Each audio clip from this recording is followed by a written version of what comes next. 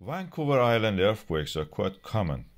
In the 2022, we had more than 2,200 earthquakes. Some of them really strong historically. We have a very strong magnitude 9 earthquakes in the Richter scale.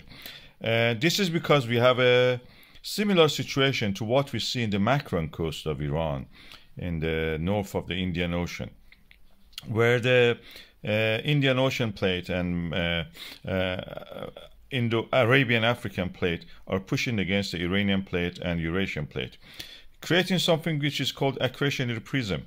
We have the same situation with the Juan De Fuca plate in the British Columbia pushing against the North American plate, and in the accretionary wedge of there in that situation is the Vancouver Island.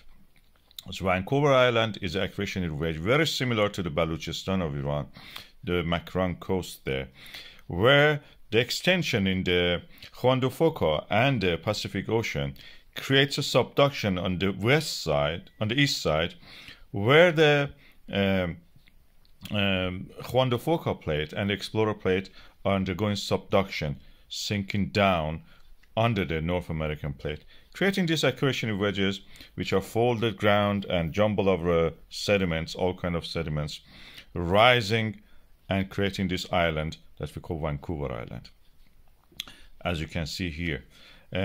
On the back of it, we have the British Columbia volcanoes. You can't believe it. Yes, we have the same in the Bazman, Balochistan also. And we have even one mud volcano. I'm sure that there is in British Columbia some mud volcanoes must be there, because we in the Bazman and the Makran area of Iran, we also have this situation. Mud volcanoes are very common there.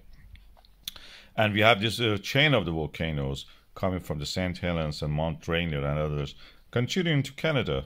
We never hear about it, but we have volcanoes there. Anyway, they have decided not to talk about the bad things about. Yeah, that's the way of promoting your country. So earthquakes in Vancouver Island. The last one was just last week.